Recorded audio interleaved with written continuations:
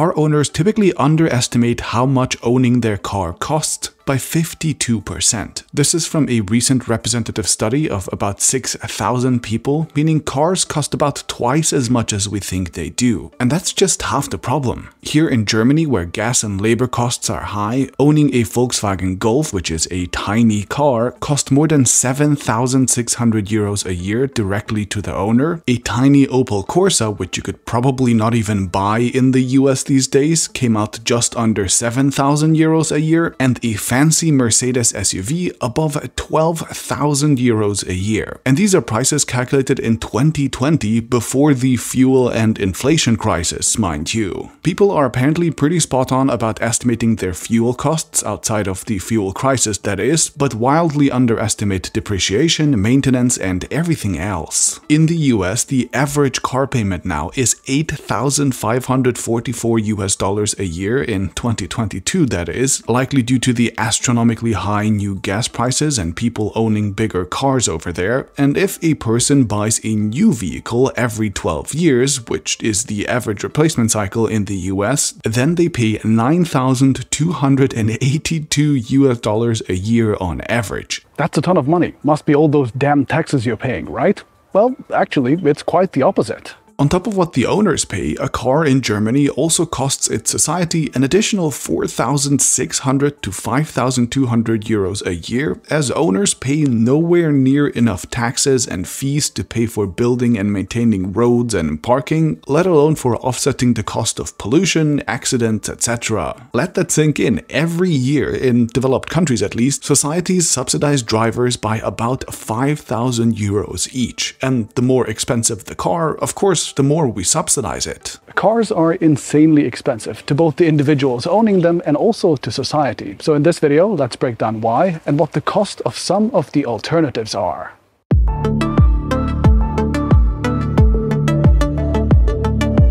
In this video, I'll be throwing around a lot of numbers, so I actually made a spreadsheet with every calculation and every source that I've used, and I'll put that down in the description. You can check everything yourself, make some calculations on your own, or find any mistakes that I might have made. If you catch something, let me know, and I'll pin any corrections into the comments below.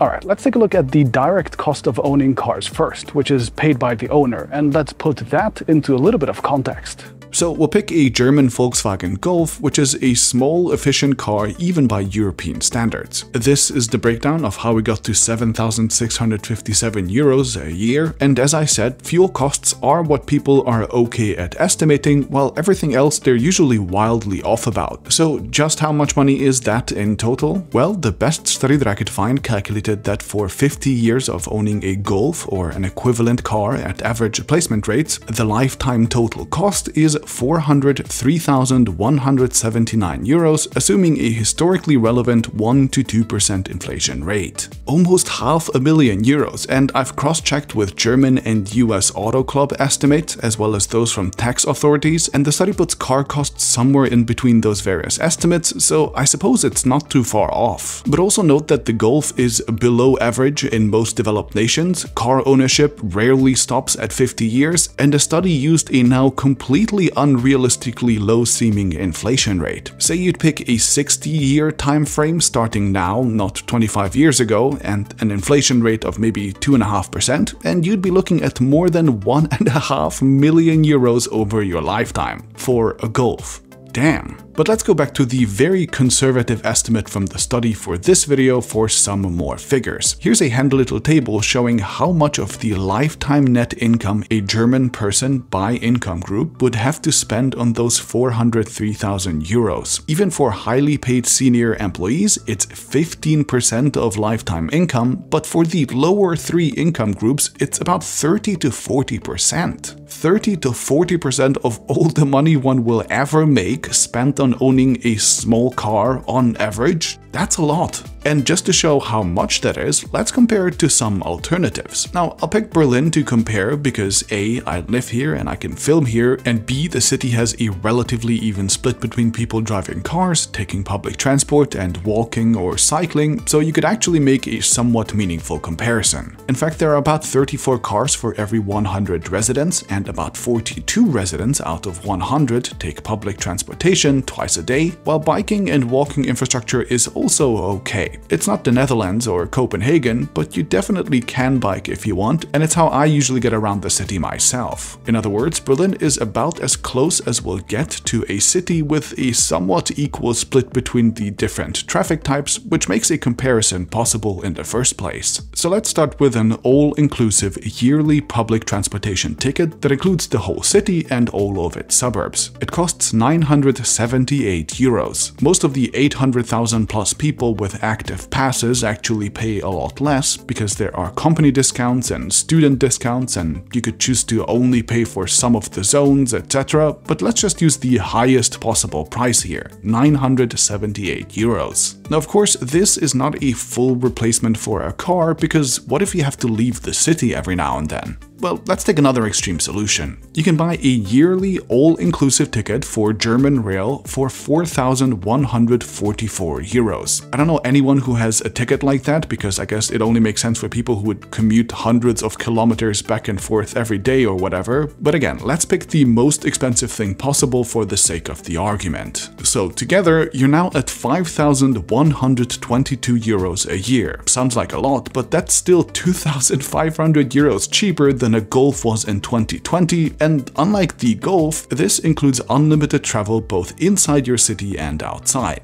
So from that leftover, you could do a couple of things. For example, you could buy a bike. I have fairly fancy bikes. This Peugeot cost me about 1,000 euros, including accessories, while this Cowboy e-bike review unit that I have here is 2,800 euros brand new. If you want to check it out, there's an affiliate link to this one down in the description. So you could buy almost a whole new, very fancy e-bike once a year, or like 2 to 3 regular bikes every year on top of unlimited public transport. If you thought bike theft was a financial issue, which by the way it is, I think this really contextualizes that a little. But what if you're not a biker and instead you need a car every now and then just to get around or to make family trips or whatever? Well, you can get one of these. Car sharing costs about 10 to 30 euros for a short trip here in Berlin. A day trip costs 64 euros with this car, while 2 full days would set you back 109 euros. I'll let you make some calculations for yourself based on your car use here, but unless you need a car multiple times a day, literally just using car sharing whenever you do want to have a car would still be cheaper than owning a car. Or if your household has multiple cars, maybe you could consider only keeping one around and doing the occasional other trip with a shared car. So those are the theoretical maximums, and I think in many cases they still look cheaper than just having a simple cheap car, which is pretty amazing. But now let's actually look at what I spend in Berlin as somebody who is single and lives in the city center, which I think is about as close to a theoretical minimum as we'll find. Last year, I spent 172 euros on public transport tickets, taking the subway occasionally. I spent 419 euros on long-distance trains, making 2 trips back and forth to Germany, and another 51 euros on car sharing when I had to pick up some furniture or something similar. That's a total of 642 euros. I also own bikes, of course, which are a bit hard to account for, but let's just assume a very generous 1,000 euros a year, so I have plenty of room for maintenance and replacing a stolen bike, at which point I'd be at 1,642 euros a year. Compared to someone owning the Golf, that is savings of 316,000 euros in 50 years of use. Now, I don't have kids and I don't have to go outside of the city all that much, so I definitely spend less money on travel than even the average Berliner. But do note that I'm not poor, I'm not actively trying to save a lot of money on transportation.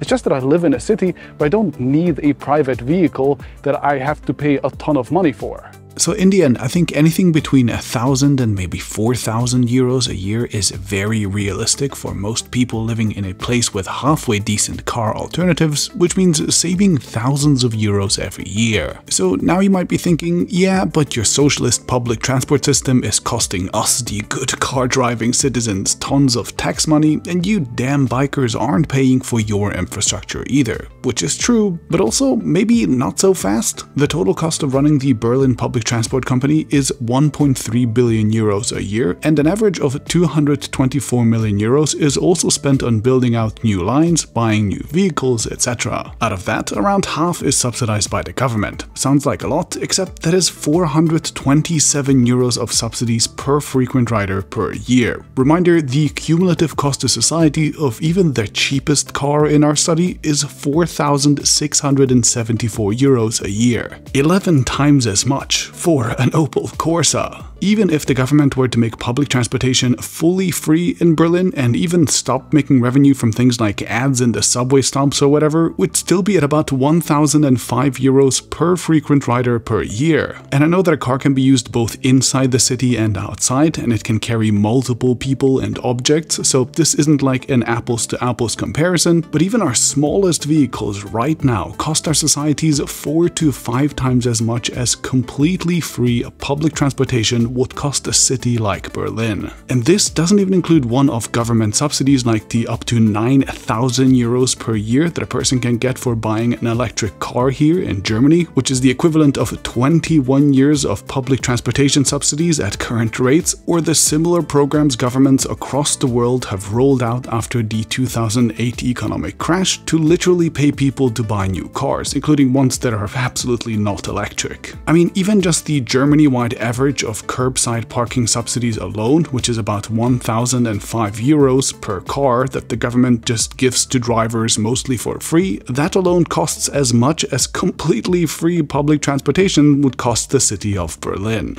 And parking is actually one of the easiest ways to explain just how insane some of our systems are. First, most countries mandate that single-family homes and businesses have to build a certain number of garages. Don't have a car? You must build one anyway. Why? Because parking on the street would be stupidly expensive for the government, but most governments are too afraid to charge people even just a fair market rate for parking outside, lest they revolt. According to the book Movement, the market value of a parking space in Amsterdam is about 3,600 euros a year. That's how much somebody would pay to rent an equivalent amount of land. A residence parking fee, in contrast, is 535 euros. In London, renting a parking space-sized amount of flat costs 8,000 British pounds, but residents only pay 158 pounds a year for a parking spot. And right here in Berlin, I think we have the most insane situation of them all. First, only the highlighted areas require anyone to pay for on-street parking to begin with. The rest is